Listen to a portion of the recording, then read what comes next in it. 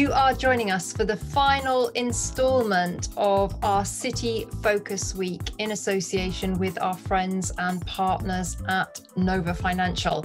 And Nova MD Paul Mahoney has been joining me throughout the week, and we have been looking at the three main cities where Nova and their clients have a footprint, and that is Birmingham, Manchester and Liverpool. But today, as we close out the week, we're going to have a more kind of generic talk about cities, why they're great for property investment. And Paul, I think, you know, the number one place to start with any investment is tenant demand.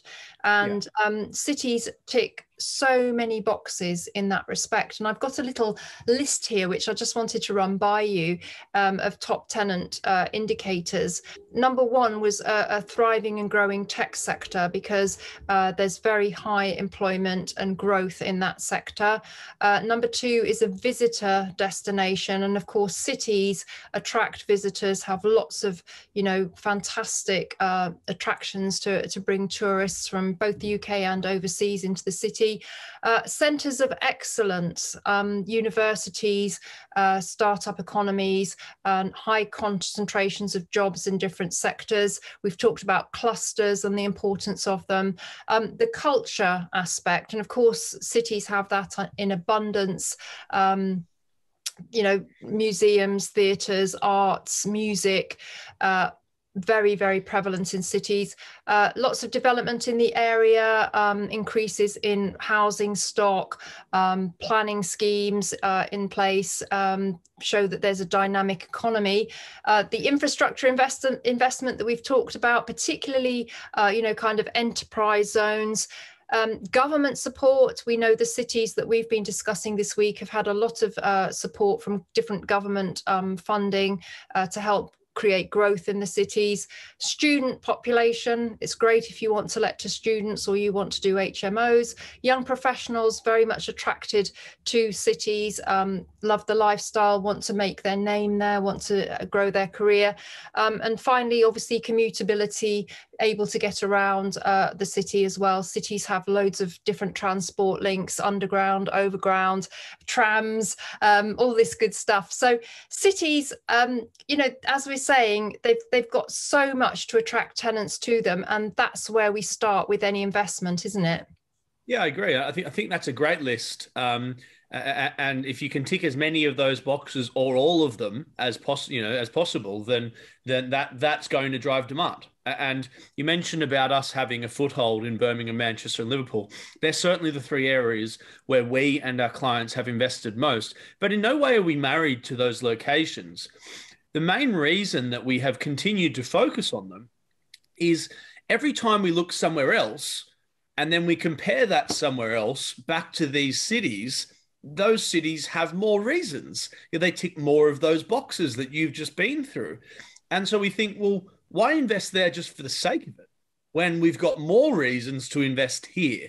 And that quite often leads us straight back to where we started, being Birmingham, Manchester, Liverpool, because those areas just have the most going for them when it comes to ticking all of those boxes that you've just mentioned. I think also, Paul, as we've discussed throughout the week, you've had a footprint in these cities for about 7 to 8 years now. You know them intimately. You've got people on the ground there. You've got a short-term lets agency. You've got property managers.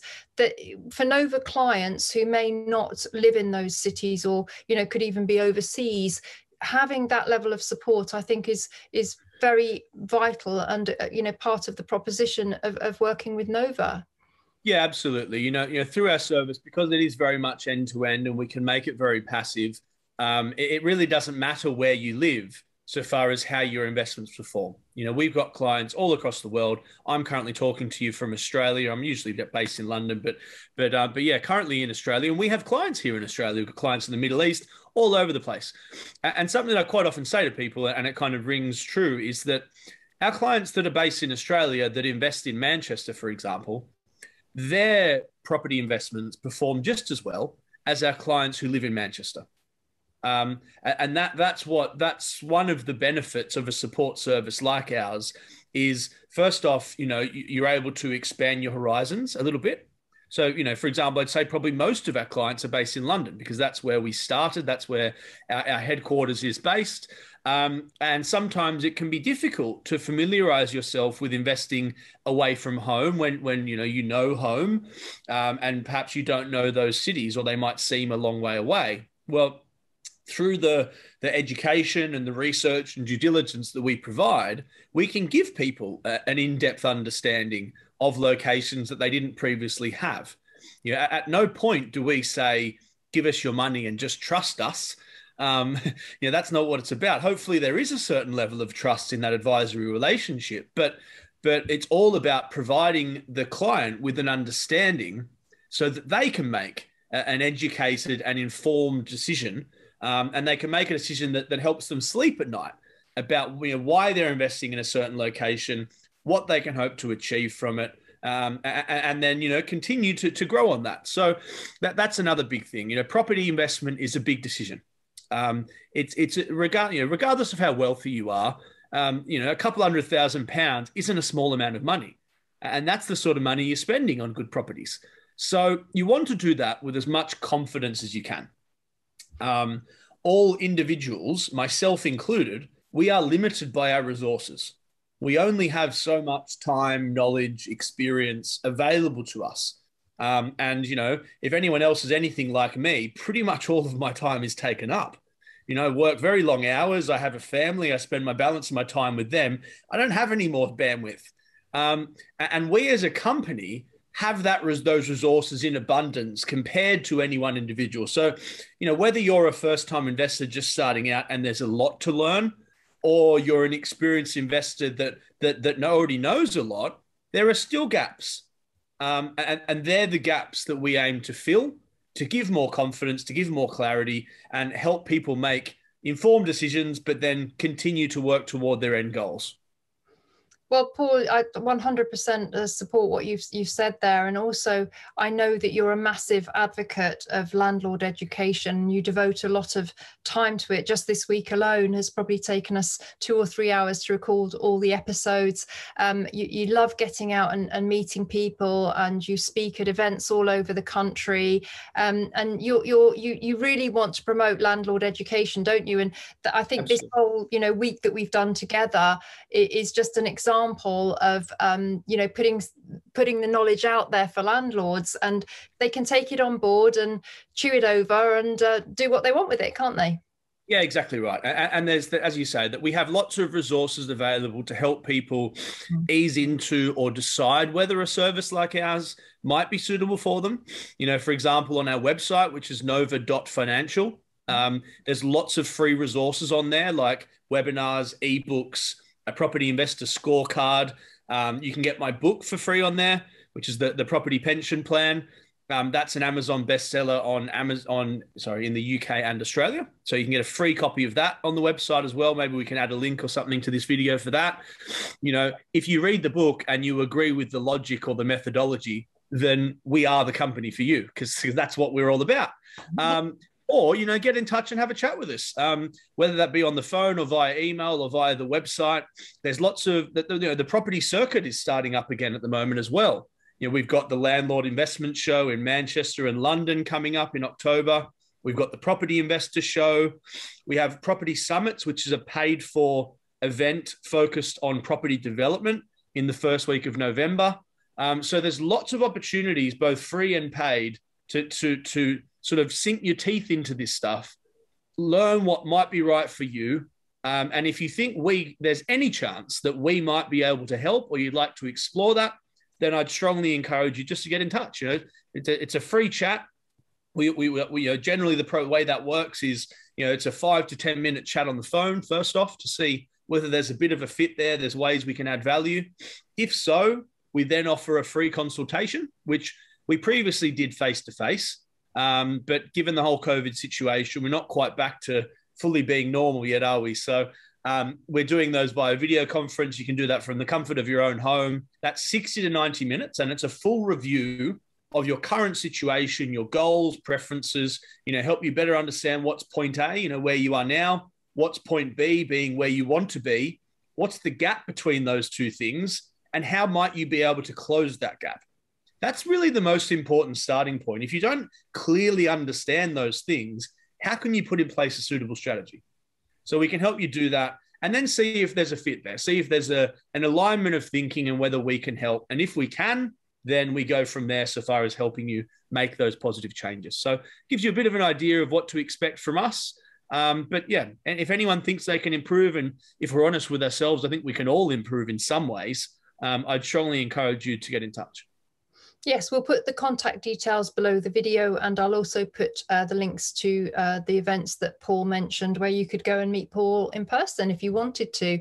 I think just going back to our cities, we've stated throughout the week that they are going to play a very important part, a pivotal role, in fact, in regenerating the UK economy. And it's been very refreshing, Paul, to see my recovery threads, which I'll also pop below this video, which I've been updating every time some positive news comes through about one of these 3 cities that we're focusing on.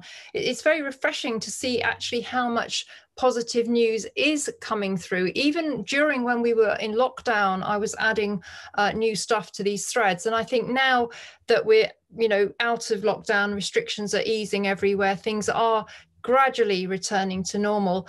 I think there's going to be a huge kind of pent up of the floodgates opening, and we're really going to see the cities coming back to life and coming back into their own, maybe having to, reinvent themselves a little bit, but change is positive.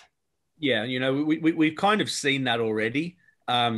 Just this year, that pent up demand returning to the market. There's been less supply because of COVID. All the lockdowns and things that we've been through. There's been far less properties built over the past 12 to 18 months than the previous few years, and an increased demand. So, the simple law of economics: we've got more demand, we've got less supply, prices are going to increase, and we've just covered. Why do prices increase? Well, they increase because of those demand factors that you went through before. If we're ticking as many of those demand factors boxes as possible, then that's very likely to be the area that's going to increase the most. So that's generally what we're looking for. So as we close this out, Paul, maybe you could just give a little summary of each of the 3 cities that we focused on. What do you think are the most exciting things about those cities going forwards? I mean, obviously Birmingham, we've got the Commonwealth Games to look forward to. Absolutely. In the not too distant future, actually, less than a year away. So yeah, the Commonwealth Games, massive amounts of regeneration development taking place there. Still having those value pockets areas that are still very close to the city, but better priced than the more expensive parts, and massive amounts of jobs moving there, predominantly from London. Big companies that currently have those jobs in London, moving those to Birmingham. That kind of carries over to Manchester and Liverpool as well. That's in a similar way. Lots of new jobs being moved there, lots of infrastructure spending, and all of this is driving all the positive things we want. It's driving population growth. It's increasing economic activity. It's increasing wages in those locations. So the general wealth of your target market in those areas is better than it ever has been before, and that's likely to continue to move in a positive direction as well. So all very positive stuff, and that's why we picked these 3 cities, because in our view, they do just tick as more of those boxes than any other cities in the UK, aside from London. But London's super expensive and provides poor yields, so that's kind of what rules that out when it comes to sort of passive buy-to-let. I think one thing that we haven't touched on, Paul, which I think is now a good time to do so, is that previously London was extremely popular with overseas investors and attracted huge inward investment from overseas. What we've seen in the last few months, and I'm sure you'll be able to corroborate this, is that we've got overseas investors becoming increasingly interested in these regional cities. And again, money flowing in is what landlords want to see. Yeah, absolutely. This has been a gradual process since all the changes we've had in the market, like Section 24, the stamp duty premiums, mortgage serviceability. All of those 3 changes, they have hurt high value, low yield properties, and they've somewhat benefited lower value, high yield properties, in that it has caused a shift of both domestic and international investors to move away from London and the Southeast toward places like the Midlands and the Northwest. So that's definitely benefited those areas. And there has been much more of a focus from the likes of China and the Emirates and those sorts of areas toward places like Birmingham, Manchester, Liverpool, whereas that would have previously been predominantly focused on London. And we've also got government looking to level up the playing field, as they say. We've got these initiatives like the Midlands Engine and the Northern Powerhouse. We've got a number of non-profit organisations that are promoting business in these areas that we've touched on in the individual episodes that we've done. So when government is actively involved, where there's funding available, that's good news for these cities as well. And that's most definitely the case, isn't it? You know, good example, that the free ports. Exactly right. You know, private and public funding in pretty well all aspects is very much working in the favour of those cities. Fantastic. Well, I think that just about concludes our City Focus Week in association with Nova Financial. Paul, I've really enjoyed talking to you. I think we've covered a lot of ground. Well, we always do, don't we? And I hope we've kind of inspired people to think about these cities, think about the opportunities that are there. Maybe if you've not invested in a city in the past, it might be a nice addition to your portfolio. What do you hope people have taken away from this week, Paul? Well, yeah, I hope that it's kind of opened some people's eyes a little bit to these cities if they hadn't been previously considering them, or perhaps if they had been considering them, but perhaps didn't quite have the time to look into them in depth. This gives them a really good little snapshot of why they should consider it, you know, in more depth or more seriously. So yes, you know, I don't think it's much going to come as a surprise to many people that these are the three cities that are worth investing in, because it's been heavily reported over the past couple of years. But this kind of backs that up with some actual facts of why, and some of the areas to perhaps focus on, or you know, maybe some of the benefits to have a chat with us to determine that the best ways to go about investing. Yes, I agree. And I think it's such interesting times, because if we said a year ago that we would be talking a year later about economic recovery and cities firing up and, you know, really positive things happening, it would be actually hard to believe. It's incredibly unusual circumstances to have such an intense and frothy property market, both in terms of sales and rentals, when we're coming out of a pandemic and you know, there is the potential of recession in the future. But cities, I think, are going to, you know, continue to thrive, continue to play an important role in the UK's economy. And if you buy in the right place at the right time, the right property, you're going to be okay, aren't you, Paul? Yeah, exactly. The fact that the property market as a whole, and especially so cities, have been so resilient through what should have been a difficult time. It definitely was a difficult time for the economy, but it wasn't necessarily for property. So now we have all these positive things happening at the moment. We're returning to some sort of normality. You know, lots of government stimulus to improve the economy, and a lot of that directly and indirectly benefits property as well. Things can only improve from here, I would say, certainly in the short term anyway. Well, it's lovely to finish on such a positive note, and all that remains for me to do, Paul, is to thank you very much for being my guest over the past week, and to thank you very much for your support of Property Tribes, of the landlord community in general. You're so generous with sharing your knowledge, and I always love the way you explain things. You make things understandable, and you're very down to earth and straightforward about everything that you say. So thank you very much for being part of our City Week. I'll put the links to everything that we've discussed below, and as I say, please do subscribe to our COVID recovery threads for these three cities, because I'm quite sure, Paul, that I'm going to be doing a lot more updating in the future. Thanks very much for having me. It's been great. And thanks to everybody for watching.